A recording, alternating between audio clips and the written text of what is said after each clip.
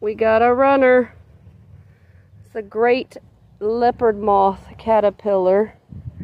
And they have orange in between the black as well. And they usually curl up. This one's a little spunky.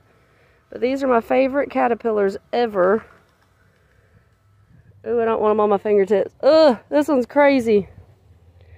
But anyway, cool caterpillar, turns into a leopard moth. They only really eat weeds, so you don't have to kill these guys. And as you can see, they don't hurt people.